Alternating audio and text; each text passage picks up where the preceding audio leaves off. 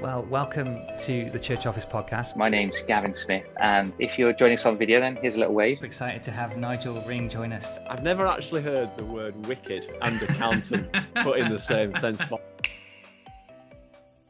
Hello and welcome to the Church Office podcast. My name is Gavin Smith, and it's a joy to welcome you today to this administration, admin and ops podcast. We love talking about the work of ministry behind the scenes, and I love getting guests on. And my newest friend, and looking forward to hearing, is Anna Hodgson. Welcome to the podcast. Thanks for coming. Hi, thanks for having me. It's great. So you've been in admin ops for 5 or 6 years. You're at Basingstoke, Mosaic Church. Tell us a little bit about your role and how you got into it, and how long you've been serving. So I have been going to Mosaic Basingstoke for about 8 years, and had got to know the lead elder quite well there. At the time, I wasn't working at all. I had young kids, and so I wasn't working. And we got to know each other, and I think he probably spotted something in me that was kind of strategic and operational. And so we had a few conversations, and I was sort of, it's not really a role for me. Not sure. I don't know if it was imposter syndrome or can't be bothered syndrome. Yeah. But it felt like a big role, and I didn't think I could do it. And then as time sort of went on and we talked a bit more, I thought, actually, this is a way I can really serve. I think one of the things about an operational or strategic gift is that you don't probably recognize how big your gift is, because you tend to assume that everybody sees what you see, and it's obvious. So I think it took me a while to come around to understand, actually, some of the stuff I was seeing and spotting wasn't that obvious. So I think I probably got beaten down, and graciously and thankfully took on the role. And I've been doing that now for 5 or 6 years and really love it. Really love it. Yeah, it's great. So you came from an art background, and we were saying about your pictures and stuff at the back behind you in your home office. It's funny, isn't it? We were chatting before the podcast, saying how different people come into church administration in so many different ways and roles and history. And it's interesting, isn't it? Yeah, we often say when we have the forums that we're going to talk about a bit later, we often say that, there are not many people that have done a degree in church administration. People tend to just roll into this. And I think a huge part of that is the gifting that people spot and recognise. But also as well, what I love is finding out where people's sort of historical skill sets lay. And so that's really wonderful, because you've got people that sort of ex-lawyers or ex-HR or just a whole massive sort of variety of stuff. And I mean, for me, I was going to say, I'm not sure that the art really plays into it, but it does, because I end up doing all the artwork. So, that's a fun part of the job for me. But I ran my own business as well. So probably some of the skills that I acquired there have been really helpful coming into this role. Oh, definitely. Yeah. If you run your own business, then it's so much of that, isn't it? And I find that there's actually quite a lot of creativity, isn't there, in the role as in the church operations. You have to be creative with the resources you've got, with the people you've got, the gifting you've got.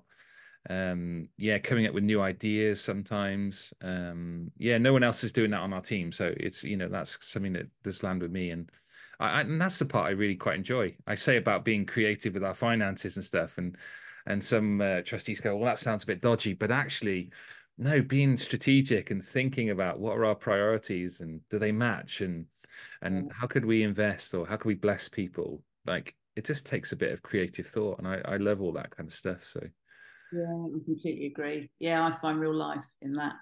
Definitely. Yeah. I love the finances. I don't find it a boring part of the job. I do. I really enjoy it. Not necessarily the spreadsheet, drive, but just how can we use these? How can we steward this that's going to really serve our church in a way? And I love to do that. And it's a great part. Any standout parts of the job that you love? What are your kind of like, you see the list and I'm going to draw on to that particular task straight away? So I'm not big on the sort of detailed, granular minutiae. That stuff for me is it's got to be done. I don't particularly find life in it. I love the bigger sort of picture oversight. So sort of looking at an entire year. What I love to do is gather from different ministries and areas in the church what they'd love, what their vision is really. That's where I love to come from. So how do they want to see God work this year? What do they think he's saying to them? Are there any changes? Are there any resource gaps? So I love that kind of big picture moment where you see their pain points and you see their successes, and then it's about celebrating those successes, pushing them on, and helping equip. So that for me is something I really love to do, that kind of oversight thing. And then I also just really have a heart for taking care of people in it all. I think historically church administrators, possibly rightly so, have got a bit of a rap for being officious, and that it's all about getting the job done, and it doesn't matter who you leave behind. But I just really love to see people thrive and the most come out of them, and see their gifting grow by somehow being able to enable that and see a way forward. Yeah, the people part of it is so important, isn't it? Because it isn't an administrator or ops person sat behind a desk, pumping out paperwork, making sure that everything's done, being the handbrake sometimes. But this is about enabling ministry, isn't it, to happen? This is about caring for people, releasing gifting, and you have to get to know people to be able to do that, don't you? And I think that's, if you're not a people person as an admin and ops person, then you might not be in the right place. And I found that. Yeah, I agree. I've met a few who are phenomenally talented and really get the job done, and probably get the job done better and more efficiently than I could. But I sometimes think it's a little bit like parenting. It's like trying to just let people fly a bit and sounding ideas off. But invariably what you find is other people have better ideas. And so then it's like, great, so now I can make that a reality. I know how to do that. But it's great to hear where you're coming from and how you think it's going to work best. So yeah, that's true. And let's fill the listeners in a bit how we met. So I was traveling with Nigel. Nigel was speaking at something that you're involved in. Tell us a little bit about you call it the ETA Forum, don't you? What does that stand for? Yeah, so it's called Equipping the Administrators. Yeah. So over the last probably 4, 5, 6 years within Commission, which is a sphere within New Frontiers, there have been several equipping forums or groups set up. So equipping the evangelists, and then the one that I'm involved in is equipping the administrators. So I think this grew. I was working with a guy called Miles Jarvis, and it was evident that there was a need around church administrators and sort of ops and strategists that it's quite a siloed workplace sometimes, I think. And also it was acknowledging the fact that when you come into that role, you have to be an expert in everything, really. So no one person has those skill sets really fully developed. So the sort of seed idea, I think, behind it was how can we work together and create a sort of a learning forum or a hub together where we can share ideas and resources, and also as well struggles, I guess, really, where people can come and say, I'm not sure what to do about this. Anybody got any ideas? How has this worked out for you? And so that was the sort of start point. And then COVID hit. So that was quite helpful for us because it forced us to do a Zoom sort of forum, which I think we possibly may have thought about anyway. But I think people's mindsets, I know certainly for me, it was all about in-person meeting prior to that, which is great, but we're drawing on people from all over the country. And you're talking about busy people. I mean, if you're an administrator, you're always busy.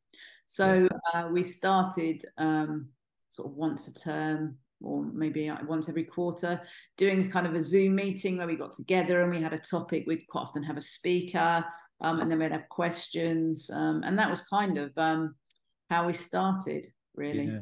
I think these things are great, and they serve people, isn't it? Because there's often conferences and training for leaders, elders, forums where they can get together, but the behind the scenes staff Yeah. don't always get that opportunity. And I think you're right. You can feel quite alone sometimes, but different people have lots of different experience across that kind of spectrum. But you're right. You do feel sometimes like you're working on this yourself, and you've got to know all the answers. And yeah, to have a place where you can go, help me. I've got a building project to do, or I've got to do this. What did you guys do? It's lovely in it to see that interaction and see those relationships build. So Yeah, it's been so helpful. Like, I mean, I think for me now there are two parts. There are the meeting together part, and then we also have like an online forum, and both are equally helpful. yeah, You know, I've got a safeguarding issue, or yeah, has anybody done this for the youth, or how do you manage this with your CAP clients? And you find that people are really happily ping over a document or a policy, and it's like, oh, great, that's yeah, a day of work there for me has been saved. And I think as well, just finding out that everyone faces the same difficulties. mm-hmm. So I know, particularly coming out of the pandemic, I think it was probably global actually. You know, people like, oh, I can't get volunteers, we can't get people on our rotors. And whilst it didn't solve anything, knowing that everyone else was having the same sort of battle, it was so helpful to know, okay, this is a thing. So now we work together to find a way through. It's not just a my church or my church family thing. This is a change in how people's lives are. So So true. Yeah, it's great. And so how often do you guys get together? Is that a kind of quarterly or in-person thing once a year or something? What do you guys do? So we have two sort of Zoom meetings throughout the year. So that's usually sort of February, March time, and then again June, July. And those tend to be just a couple of hours. So we'll have a guest speaker, and then we'll go into breakout rooms and sort of drill down a bit, and then quite often come back and share information. And then once a year in October, we have an in-person meeting. Yeah. Which is great. And so that's held at different venues around the country. And we have had some phenomenal speakers. We've had Sharon Clark has spoken there. She was exceptional. Becky Flood, again, just the thing that I've really loved is it's not an administrator's day particularly. So Sharon was really about just calling people up in their gifting and saying, okay, it's great, you are an administrator, but actually this is God-given, and let's look in the scripture about where this has come from, and it's a really precious gift. And let's encourage each other. And again, obviously with her, she's very prophetic, and that was just such a great day. And we've had the same again when Nigel came recently, and Becky. Just been brilliant. People have just kind of bought whatever's been on their heart, and it's served us so well. Good. Nothing but sort of excellent feedback from those days. People have been so encouraged. And I think as well, just gathering together in that room, as you say, if you're a lead elder, invariably there are conferences and meetings where you're together and you get to catch up. But just gathering these like-minded people who invariably are serving. So it's lovely for them to come to something where they can just sit and receive as well. So that's how we Fab. No, I love that. It sounds great. And as we were chatting earlier, wasn't it? And we've had Nigel on the podcast, and we've had Terry on the podcast. New Frontiers have benefited hugely, haven't they, from this model of two leaders who have got totally different gifting, but have worked brilliantly together for 40 odd years. That kind of visionary leader of Terry, and then the making it happen, administration, admin, ops that Nigel's brought. There aren't many movements that have had leaders that long with that kind of gifting that I can think of, and that must be a blessing for New Frontiers, for you guys as leaders talk about the two roles working together in churches. Yeah, definitely. I mean, I can only sort of speak personally to that, and I know. I mean, I work very closely with our lead elder, and with our staff team, and to an extent our trustees and our elders as well. And it's such an interesting but sort of special dynamic, really. Yeah. And you feel heard and you feel seen, but there's opportunity for sort of robust discussion, and I love that, because I certainly don't ever imagine that just because that's my role I know what the answer is. It's never the case, but I just love that kind of open forum to share ideas, and everybody is working towards the same mission, vision and goal. And it's a really strong base, actually, because everything that we do as a church family is filtered through that sort of relationship and that team. And I think it makes it quite well-rounded when it comes to decision making. And but I agree with you. I've not really seen it modelled, particularly elsewhere. So it's something really special. Yeah, it really is. And I could just talk about my experience. Our elders here have been fantastic. You know, they see the gifting in me, they give room for it, they respect it. And in the same way, I'm respecting their gifting and their thoughts and their vision and what they're trying to build and do. And you know, it's a joy to work here, and it's a joy to work in that environment. And I know for some people listening to the podcast, that might not be their experience. And do you know what? It is tough when you're undervalued, you're not given the room, that you feel like you're the handbrake all the time that's bringing the what about this, what about that, don't like that, that's not going to work. That's a hard place to be in, isn't it? But I think I've been doing the role for 20 years, so I've had to just learn to be patient with it. And I think there's the last 10 years have been brilliant, you know. But it does take a bit of time, doesn't it, to set that and to get that going, and for that respect to be there, that different gifting to be shown. Yeah, I completely agree. I think as well, I know for me, I've had to sort of change my expectations around timing, because I think part of my gift is let's get it done, let's get it done. I've had to learn, let's get it done, but not at any cost. Let's get it done. And one of the things that our elders are really big on is we go together or we don't go at all. And that's such a blessing. It was a frustration at times, because I'm like, oh, come on, you know, it's obvious, but actually just the strength of people with the different ways they process, and then we eventually arrive at a decision, and then we go together. So true. If we can get those things aligned, isn't it? You know, our elders, our operations staff, our budget, our strategic plan, where we're going, what we want to do. When we get all that in line, it is a very powerful thing, isn't it? It's a very, you know, strong thing to be moving forward together in that way. And yeah, I've certainly appreciated that. And when you do stand back and watch, you go, yeah, God's been good to us in this, and there's grace at work, and we can recognize it and enjoy it. Yeah, I love that. Well, I know you've got a big heart for people and for staff, and you know, people that are listening to this are in the middle of sorting out Christmas, and for us it's like end of year financial accounts, because we do year end is December. January, I know we're doing a retreat, and lots of churches are away, and there's so much prep to do to be ready to go and say, right, how did we do last year on the finances? What are we doing this year?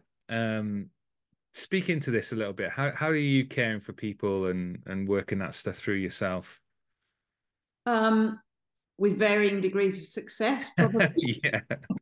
It doesn't matter how kind of well I think we've covered caring for people. I've always missed something, and that's, you know, always a source of pain to me. But then it's just about going and saying, I'm really sorry, I didn't communicate, or because, as you say, there's so many different things going on.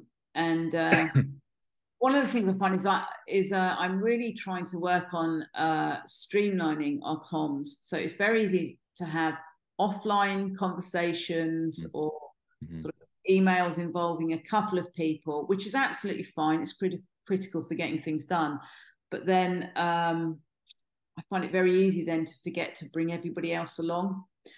So that is something I'm really trying to work on, is making sure that almost being really pedantic with it, that we are communicating at the right time, in the right process, with the right people, and making sure that everybody is listened to and that everybody hears the information they need. So that for me is a big way of caring for people. Is I feel like there's value if you say to people, it matters that you know this, or we hear how you feel about this. We went out yesterday for a staff Christmas lunch, so that was great. Nice. Love that.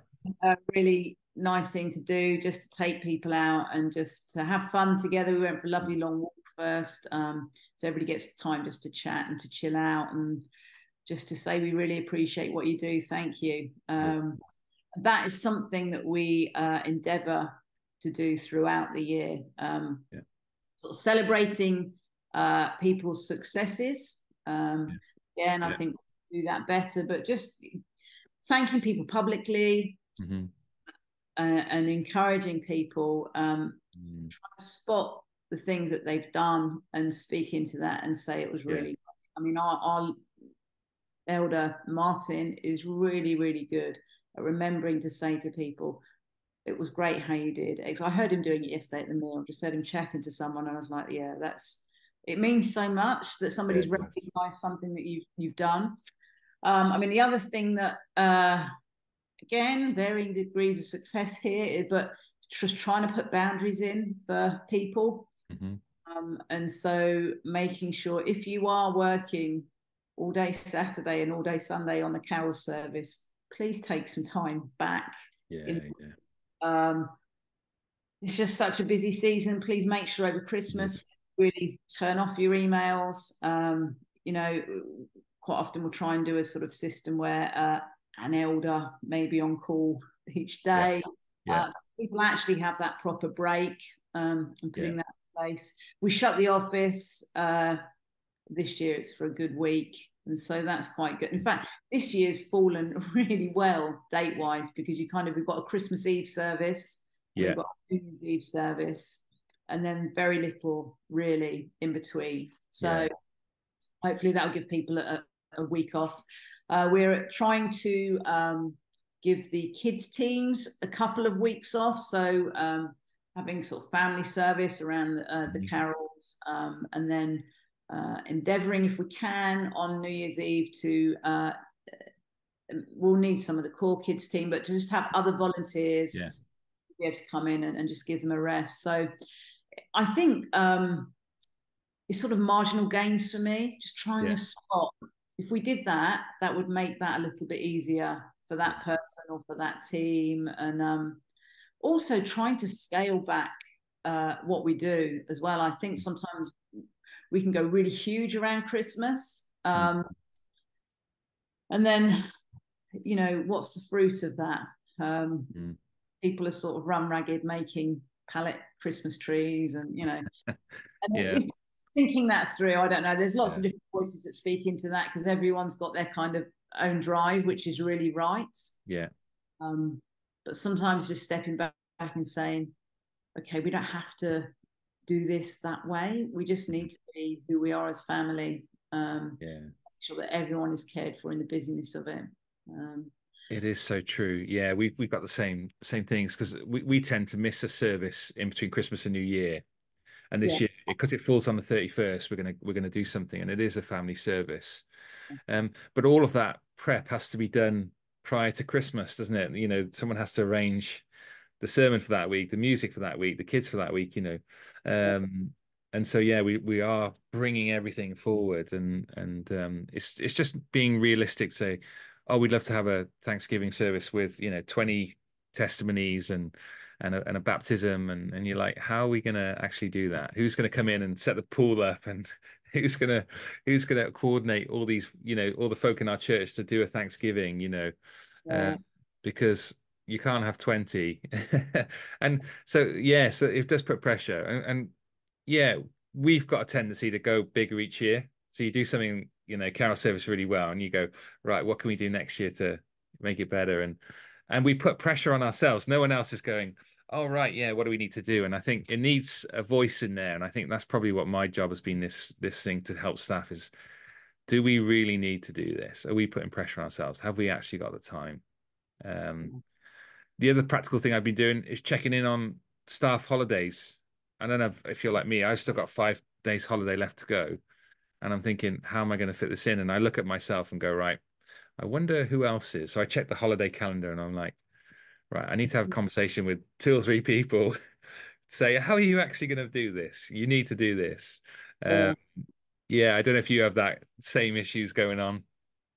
Yeah, there's a constant sort of my constant mantra, which I know everyone's so bored of, is just kind of checking in and keeping accountable. And in a lot of other industries, when you say keeping accountable, probably the underlying of that is making sure you've done what you should have done. Yeah. Whereas in church work, it's more like making sure you haven't done everything. And, that why is there a week and a half of holiday left? When was the last time you had a day off? And it's a constant battle. I think it's really hard as well. It's this whole boundary thing, because the lines between church work and being part of a church family are quite often blurred. And so it's really hard to know, well, did I do that because I'm serving my church family, or did I do that because it's part of my role? And I think it's a good tension. It's a good tension to constantly look at and address, to make sure that you're getting the rest and the break that you need. But I don't know what the answer is yet. I'll let you know. It's a whole podcast on its own, isn't it? I know. Well, if you're listening and you've got any ideas, please share and please get in contact. We'd love to hear from you. And it is, the staffing part is the hardest part, I think, isn't it? Is caring for people, making sure we get what we want to get done, but also just go, there are so many staff workers that I see that contact me that have been in the point of burnout, been just not cared for. And the reality is I have to make sure that, even our staff, that I'm doing that and caring for folks. So a message there out. So Anna, thank you so much for coming on the podcast. Thanks for sharing all this great wisdom and knowledge and, stuff that you've got going on. Thanks for serving the administrators that are working in New Frontiers. I'm thrilled that there's support, and I love that. And that's my heart for the church office. What can we do to encourage the behind the scenes ministry? How can we equip them and serve them? And if there's anything that the church office can do to support you guys in New Frontiers, please get in contact. And we'd love that. If you've got any questions from today, or you'd like to connect in any way, please contact us at questions@thechurchoffice.co.uk. Please jump onto the website and check out our videos, podcasts. If there's any policy documents, anything that we can do to serve you, we might have something on the site that might be useful for you. Please check it out and use it. But from us, have a lovely Christmas. Anna, thank you so much. And we'll see you next time on the podcast. Thanks, Gavin. Bye for now.